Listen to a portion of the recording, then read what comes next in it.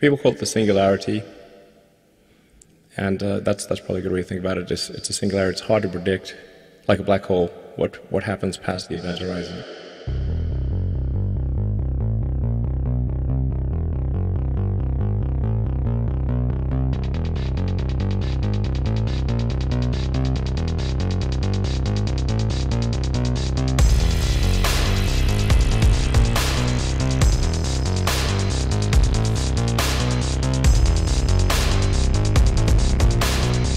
We're building progressively greater intelligence. The percentage of intelligence that is not human is increasing. And eventually, we will represent a very small percentage of intelligence. I try to convince people to slow down AI, to regulate AI. This was futile. I tried for years. Nobody listened. I keep sounding the alarm bell, but until people see like robots going down the street killing people, like they don't know how to react. This tends to plague smart people. They define themselves by their intelligence, and they don't like the idea that a machine could be way smarter than them, so they discount the idea, which is fundamentally flawed. That's the wishful thinking situation. I'm really very close to the cutting edge in AI, and it scares the hell out of me. It's capable of vastly more than almost anyone knows, and the rate of improvement is exponential.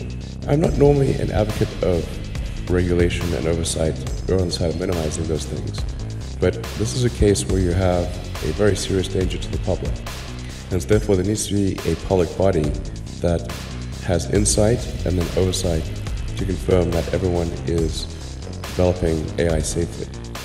This is extremely important. I think the danger of AI is much greater than the danger of nuclear warheads by a lot. And nobody would suggest that we allow anyone to just build nuclear warheads if they want. That would be insane. And mark my words, AI is far more dangerous than nukes. Far. So why do we have no regulatory oversight? This is insane.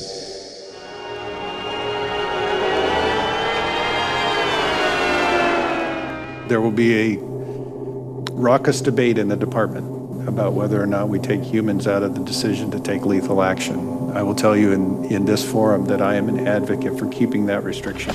I don't think it's reasonable for us to put robots in charge of whether or not we take a human life. That doesn't mean that we don't have to address the development of those kinds of technologies and potentially find their vulnerabilities and exploit those vulnerabilities to our own defense. But publicly, I think we should all be advocates for keeping the ethical rules of war in place, lest we unleash on humanity a set of robots that we don't know how to control. And that's way off in the future, but it's something we need to deal with right now. Behavior, we're miles beyond the glitch here. What are your drives? To meet my maker.